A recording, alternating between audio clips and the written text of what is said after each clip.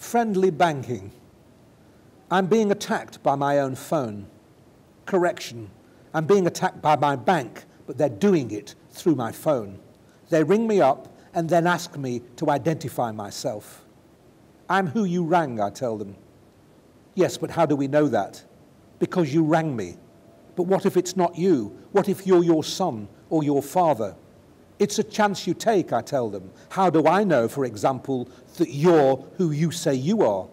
They want to know my date of birth and my mother's maiden name. At my age, I am likely to have forgotten both. And anyway, since they ring me every day to ask me, there's a better chance that they'll know than that I will.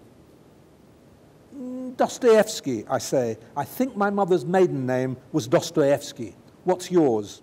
The bank won't tell me its mother's maiden name. I have to trust the bank. Given that they've been taking my money for 40 years, know my phone number, know my voice, know my credit details, know how pissed off I always am when they ring, you'd think that by now they'd trust me. The trouble is, they don't know it's me. It might be my father or my son who's pissed off. I might be impersonating myself. I might even be my own burglar. Actually, that's not right. It isn't me they say they don't know. They say it's my address. Yes, they write to me and ring me here, but that apparently isn't enough. They need further proof. Why do you need further proof, I ask them. Further proof against what? Terrorism. Government regulations post-Osama bin Laden say that banks must ascertain for absolutely certain that people live where they say they live, otherwise they could be terrorists laundering money.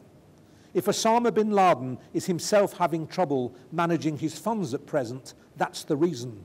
They aren't sure where he resides. And when they ring him to ask his mother's maiden name, he puts the phone down, which I suppose they'd argue is proof their system's working.